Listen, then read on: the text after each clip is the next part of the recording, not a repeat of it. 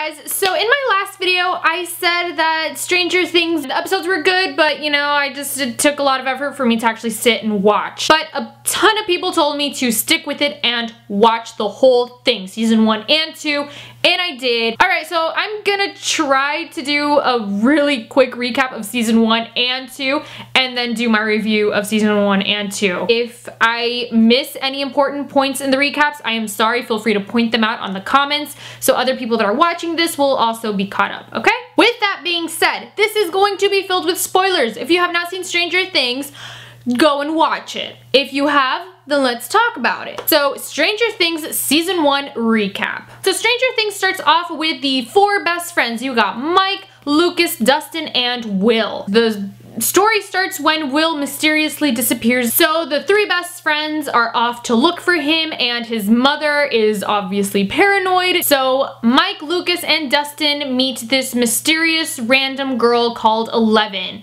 or Elle for short, which she ran away from this scientific lab in which she was pretty much brought up. She has powers, alright? She can move things with her mind. Joyce, on the other hand, believes that her son Will called her through her phone, but it short circuit, and she is pretty sure that he is in danger. And she's trying to tell this to the police and stuff, but they don't want to listen to her because she's kind of crazy. So then her lights start flickering, and she is almost certain her son Will is communicating to her through these lights, in which that is where you see the famous episode with the Christmas lights and the alphabet on the wall. That's like a huge like fandom thing right now, even though it only lasted for like an episode. Meanwhile, 11 proves that she could actually communicate to Will through a walkie-talkie. On the other hand, you have Mike's older sister, Nancy. Nancy's story begins when she hooks up with the school's jock, hot guy, Steve Harrington, and he wants to have a party in his house, like a get-together type of thing, so she obviously wants to go, and she brings her best friend Barb along, even though Barb does not want to go. So Nancy is trying to impress and have fun with Steve and all this stuff, while Barb is feeling very out of her comfort zone. Barb gets cut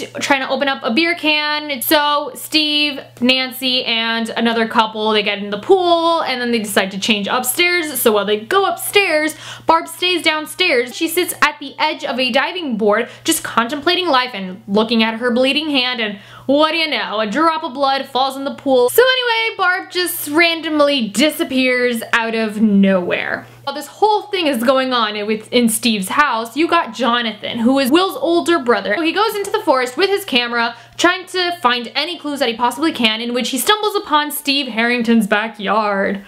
Oh boy. He witnesses the whole Steve, Nancy, and Barb thing, and he takes a picture of basically everything that took place that night. Moving on, so Nancy, Steve, and the other couple find the pictures that Jonathan took of them, and of course Steve confronts him. Steve becomes a massive jerk, and you kind of feel bad for Jonathan, but he kind of did deserve it. Later on, Nancy pieces together the pictures, and then she realizes something is so weird with this picture. It's a picture of Barb by herself, but she kind of notices something. Mind you, this whole entire time, Barb is missing. Alright, and Nancy's going crazy trying to look for her. So later on, Nancy and Jonathan, they meet up, trying to develop this picture, trying to see something, in which they see this creature thing in the back. So meanwhile, Mike, Lucas, and Dustin find that the policemen find Will's body in the lake, and they say that Will is dead. What do you know? But of course, the gang of friends know that he is not dead because Elle communicated to him. And same for Joyce, Will's mom. She knows that he is still alive because she communicated to him too. Completely forgot about this little side point. There is a sheriff called Hopper. So Sheriff Hopper is trying to investigate this whole thing. So the director of this scientific lab allows him to look at the security footage to see if there's anything that could be of value to him. And Hopper watches it closely. So Sheriff Hopper confronts the officer that found Will's body, and he beats him up until the officer admits that it was a lie, that he was told to lie about Will's body. So Hopper goes to the morgue, he cuts open Will's body, and it turns out it's a dummy. So that is definitely not Will. So Hopper goes back into the lab, and he discovers that there is a portal in the basement of the lab. And before he knows it, he's knocked out, and he wakes up in his home, in which he discovers a mic in his home. So obviously these scientist lab people are spying on everyone and everything. So Nancy and Jonathan continue on their journey to try to find more clues as to where's Will and what is this creature and what is going on in the world. So they go to the woods, they find a wounded deer, and long story said short, Nancy goes through some sort of tree that leads her to some sort of portal thing, and she is in the other world, the parallel universe, the PU, otherwise known as the Upside Down. She finds a creature, the creepy creature thing that she saw in the picture. Yeah, there it was. That's where it lives. And so she tries to run for her life, and she makes it in the nick of time before it eats her. No, it does not eat her, and Jonathan helps her out, and she's very traumatized, and it's super scary, and yeah. Alright, so now Nancy and Jonathan are on a mission to kill this creature, and they know that this creature is obviously attracted to blood. So they stock up on all these weird weapons and whatnot, and obviously Steve notices what is going on with Nancy and Jonathan, and he confronts her, and you know, there's a good fight, and it just gets slightly crazy. Meanwhile, Lucas doesn't trust 11, so he runs off and he tries to find Will for himself, while Mike and Dustin try to find Elle, I believe. They encounter their school bullies, and in order to save Dustin, Mike has to jump off a cliff, and Elle comes back in the nick of time, saving Will's life. Meanwhile, Lucas spies on the scientific lab, and he notices the vans that say that they're electricians or something that they always see scattered around in the town is actually from the science lab, and they're all going towards Mike's house. Yep, that is not good. So he tries to warn the gang who's back in the house to get out of the house because they know Elle. They know Elle escaped and they want to get her back. Alright, so now that the whole gang is together, they create this pool with salt which helps enhance Elle's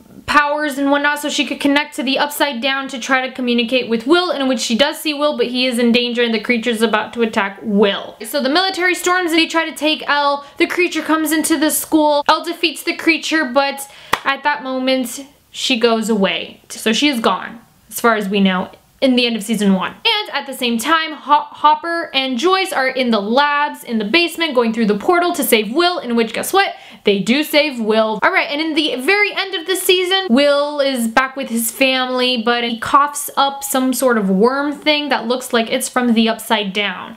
And he kind of has this flash of the Upside Down. Alright, so my thoughts on Stranger Things season 1. Obviously, it took me a while because I saw the first 3 episodes. I thought they were good, but after the end of the episode, I was okay with, you know, not watching it for a while. It wasn't quote-unquote binge-worthy for me. There wasn't a hook for me to keep going. And of course, with this show, everything sort of builds up very slowly and organically. I feel like if this show would have been one action scene back to back to back, then I feel it would have been a little less realistic. But the fact that every group of characters, they had one piece of the puzzle, and it was sometimes frustrating because what these people are looking for, these people have the answer to this. In the end, when they finally do come together, it's great. It builds up to this grand finale, and I'm telling you, the last 2-3 episodes got me so hooked. I had to watch season 2 right after that. If you guys are trying to get into Stranger Things, trust me, just get over the first couple of episodes. It's slightly slow, but you know what? The last few episodes are so worth it. As someone that didn't think Stranger Things was all that good or didn't live up to the hype, well, let me tell you, in my opinion, now after watching it, I believe it did. It definitely did. It's great and I loved it. If you're new to my channel, feel free to subscribe. I post a brand new video every single week. Also, all my social media links are in the down bar below if you guys want to keep in touch. And yeah, so thank you guys so much for watching, and I'll talk to you guys next time. Bye!